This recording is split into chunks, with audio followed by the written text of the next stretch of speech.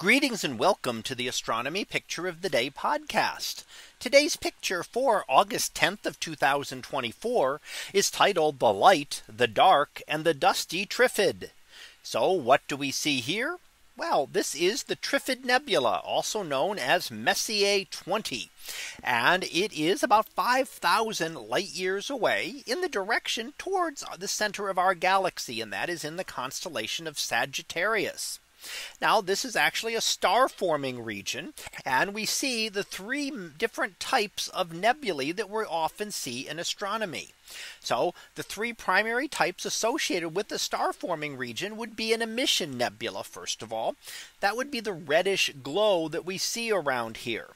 The red glow is the light from hydrogen. Now, hydrogen is the most common element in the universe, making up about 90% of all atoms in the entire universe. The red glow is when those hydrogen atoms are excited. So ultraviolet light from a star can rip electrons off of the hydrogen atoms, ionizing them. And then when they recombine, that will give us a distinct red color. That's one of the energies, one of the specific wavelengths that is given off in that case. So we see that distinct red glow here, and we can see that, and that is caused by emission. Now we also can see reflection in the blue glow. The blue is caused by dust. Dust around hot stars will scatter the light from them and give us what we call a reflection nebula. Now it's called a reflection nebula because it does exactly that. It reflects the light of the star. So why does it look so blue? Well, a couple of reasons. First of all, the stars that are there are very hot, young blue stars. So they're emitting a lot more blue light than red light, which makes them look blue.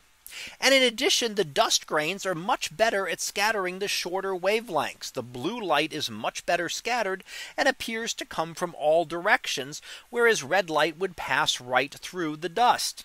So that's similar reason, although different types of particles, as to why our sky is blue. The blue light comes from all directions and gets scattered out from all of the sunsets and sunrises around the globe. And the red light comes straight through, giving us the red and orange glow we see of the sun at sunrise and sunset. Now, the third type of nebula is the dark nebula that we see here.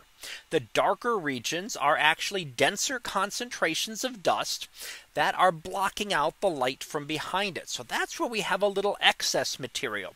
That's where stars are currently in the process of formation. So the emission nebula and the reflection nebula are where stars have already formed. The dark nebulae, that's where stars are still forming right now. So these are denser knots of material. And in those densest knots, at the center of them would be what we'd call a protostar, a star in the process of formation. So still collapsing down. It has not yet reached that central temperature that is hot enough for it to be able to fuse hydrogen into helium, which is the key characteristic that makes something a star. So here in the Trifid Nebula today, we get to see all types of those nebulae. The emission nebula in red, the reflection nebulae in blue, and the dark nebulae, the dark dusty regions there as well. So that was our picture of the day for August 10th of 2024. It was titled The Light, the Dark, and Dusty Trifid. We'll be back again tomorrow for the next picture, previewed to be animation in space. So we'll see what that is about tomorrow. And until then, have a great day, everyone, and I will see you in class.